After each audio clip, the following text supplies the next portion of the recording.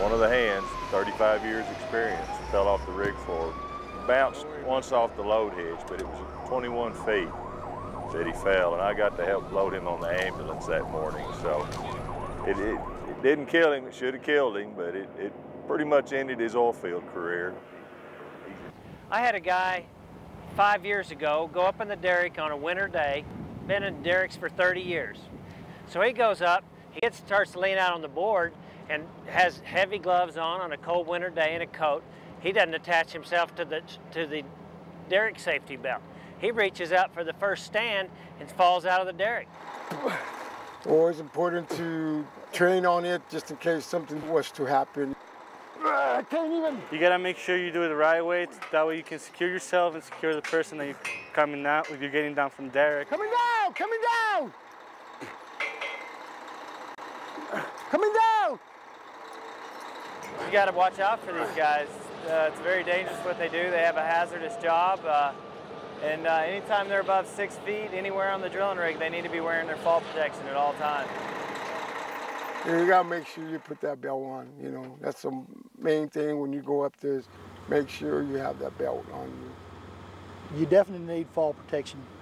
Anytime you leave the ground until you get back on the ground. You do need fall protection for the simple fact that a gust of wind, get off balance, lose your balance, get dizzy, something. You have nothing to catch you except that fall harness.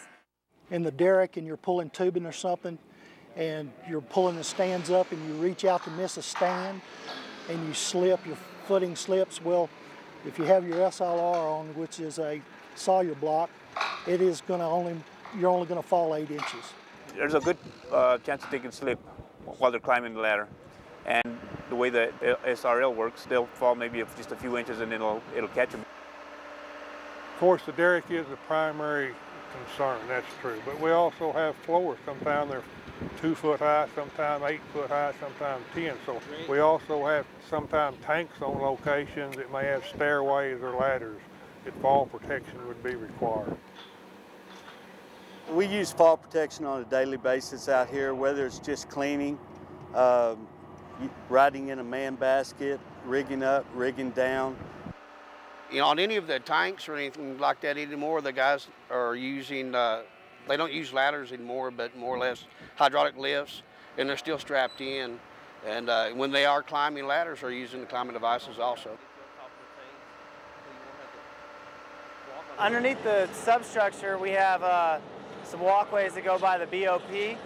We have secondary fall protection where they clip in with their lanyard, and it just protects them, you know, from falling above 6 feet. Like above the doghouse, above the parts house, the oil house, the light house, anywhere on top of the rig where we have to run the electrical wires. No, basically all of ours is up and down a derrick, and you know that's another requirement. That's 100% tie-off. Anything over 6 foot, and if my guys are climbing up and down a tank, they need we furnish a body harness with 2 hooks that they can go up and down a tank with. We always inspect their equipment, make sure it's in good working condition. You're going to go all the way around your belt. You have your shoulder straps. You're going to check all your clips, make sure they're not damaged or broken. Once again, you're checking the stitches. These are adjustable once you put the belt on. This one is spring-loaded, so you're going to make sure all of those will move. And when you lock the belt in, you want to make sure that it's going to snap and it's not going to come loose when you're in the air, okay? You're going to go around, check all your clips, all your buckles. They're not broken or loose or damaged. Turn your belt over, look at the back. Your waist straps aren't broken. Once again, checking stitches, any kind of abrasions, any damages or anything, cuts. You go to the bottom. This goes under your legs. This has to be in place. This is what's going to hold you up. Yeah, every morning I have to, you know, check my harness belt. Everything is okay, you know. Keep clean, check it. It's not affected, just put it on and go to work, you know. Next step, I go and check my SRL, you know, works, put it on and go to work, you know, try to work safely every time. We have tailgate safety meetings every morning, and this is one thing we talk about is our safety equipment.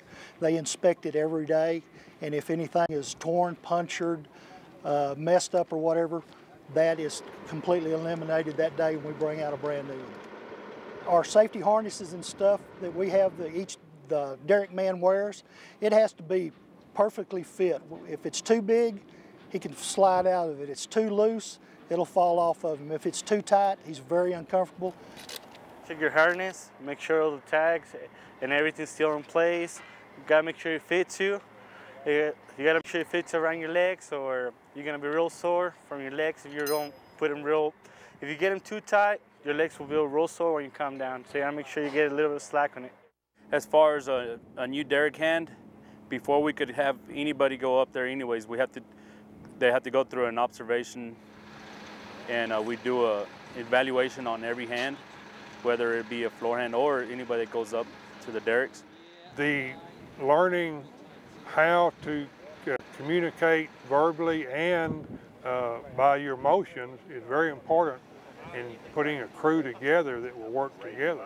Yeah, it's all about teamwork. I mean, when you get a crew that works together so good, you have less chance of anything go wrong. We have to do it every day, watching out for each other and caring about who you work with.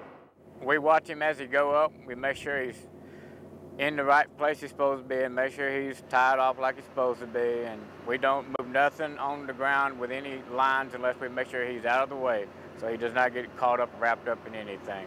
We usually pull on our harnesses, like if we're going to move into a different situation or a different spot.